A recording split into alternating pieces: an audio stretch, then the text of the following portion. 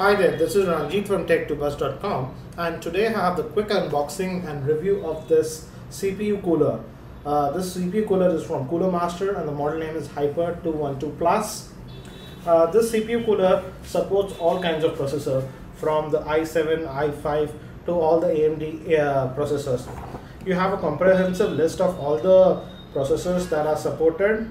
It doesn't specify the socket 155 that is used by the latest Sandy-Bridge processor, but it works.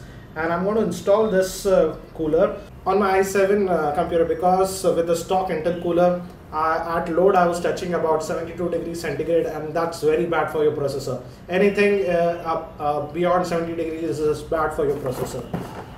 This cooler has got rave reviews, so we'll see if by adding this cooler we can lower our CPU temperatures. So this is the CPU cooler, and to be frank, this is huge. This is really big, and we have these 4 copper pipes that make direct contact to the CPU. We are attaching the CPU cooler to our motherboard. We have to take out the motherboard to attach the cooler. This is the original CPU cooler that came with my i7. So this is how it looks after installing the Hyper 212. One fan was provided by Cooler Master, and it's attached over here. You can also attach one more fan if you like over here. And to be frank, as this cooler is really big, if you're planning to purchase the same, I suggest that you look at the dimensions of your cabinet before purchasing one. Cooler Master also provides us with the thermal paste, and I applied that on my i7 chip. Now we'll see if this Hyper 212 helps us in lowering our temperatures.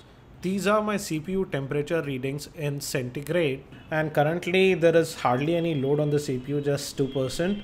And as you can see, in idle state it is about 41 to 42 degrees centigrade.